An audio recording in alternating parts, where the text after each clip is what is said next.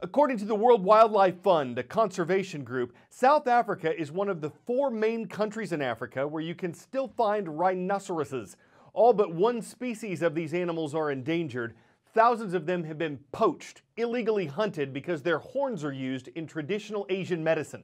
Even the sanctuaries that are designed to protect and preserve rhinos are under threat. But they have a new weapon in the fight against poaching, and believe it or not, it's a type of meerkat. I first saw a rhino when I was probably 6-7 years old in the Kruger National Park, and then I knew I wanted to protect rhinos. To be leading a project that protects so many rhinos, and he's so successful in doing that, no, it's an absolute privilege. I can't ask for more.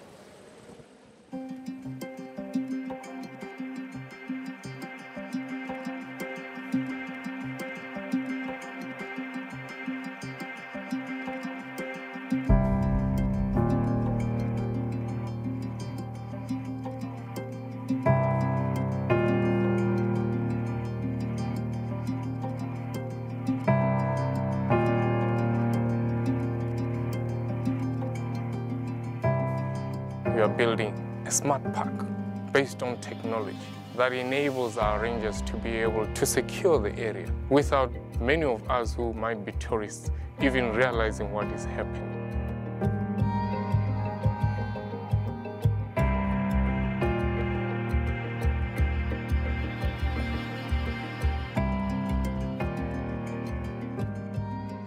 The postcode meerkat was a world first. If it is a specific time, there are people in the park who have not used the gate, our system will be able to pick those up. It's difficult to find a person out there in 2 million hectares. It's like finding a needle in a stack of needles and then getting to him and catching him. And people think, well, that's easy. It's not easy. What the meerkat has effectively done since its first deployment into these parts of Kruger has decreased poaching by up to 95%. Every day that meerkat is working, we are saving rhinos. Technology makes things possible, but people makes things happen. It can't replace people, but it can make it much easier for the people to do their job. It's also exciting to start using technology in a useful way, because often we feel that we do technology for the sake of technology, but now we're actually doing technology for the sake of saving a species. You need to be able to sense, then you need to make sense of what you're sensing, and the third thing is you need to be able to respond to that.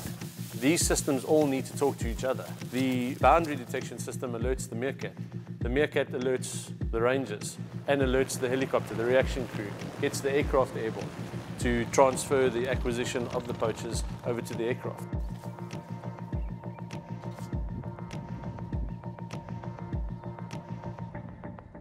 People come from all over the world to come and see the wildlife in Africa. If we are not able to conserve that, that means those people will not come here. A keystone species such as the rhino will be there for my young ones to appreciate as well. Maybe even the next generations that follows them. We enter a new era of conservation where various forms of technology enable us to secure bigger areas and orientate better to what we need to do.